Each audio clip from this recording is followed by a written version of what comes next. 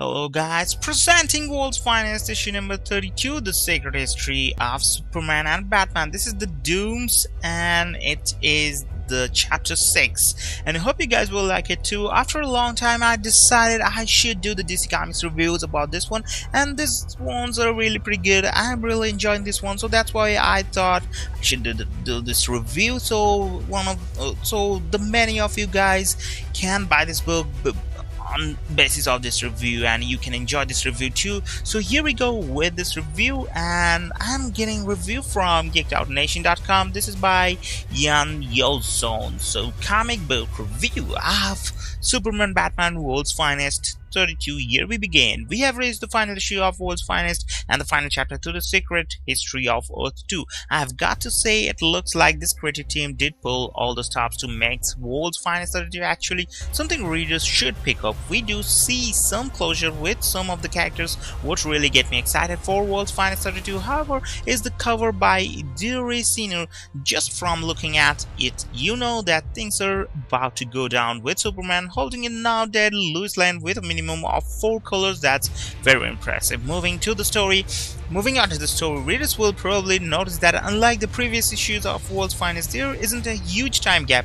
Instead, we pick up directly where things left off, with Lois interviewing a survivor of the latest attacks at the Daily Planet, while Superman and Batman are doing everything they can to protect their world and stop any more invaders that come in their way. So while World's Finest 32 does bring closure with what's happening in the story arc, I'm disappointed we didn't get a lot of Superman. Don't get me wrong, I really enjoyed how this issue went. It's just that since the last few issues of World's Finest focus more on Superman, you'd think he'd do more. The scenes that we get to have a huge effect on the readers, even though fans of Earth 2 already know what happens to Lois. The way she actually dies is not expected, and it's done in a way that's kind of reminds you of how Darkseid did things before New 52. Paul Levitz writes it in a way that will leave readers sad, even though we already know what happens to her. While I think Paul Levitz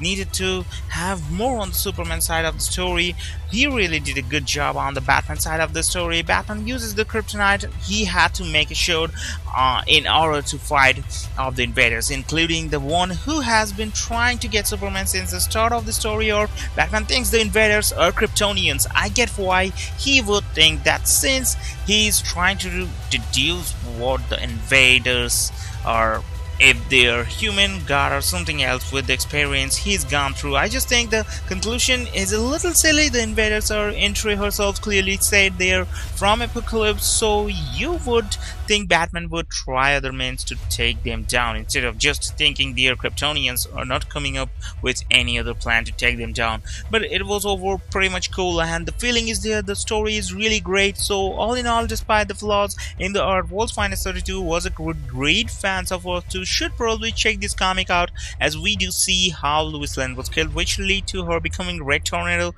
and tie into what's happening on Earth 2 at the moment. It's a good story, and I did enjoy seeing the original Batman and Superman of Earth 2 have adventures before their time, the demise. This is pretty cool, and this one is really great, so hope you guys will like it too.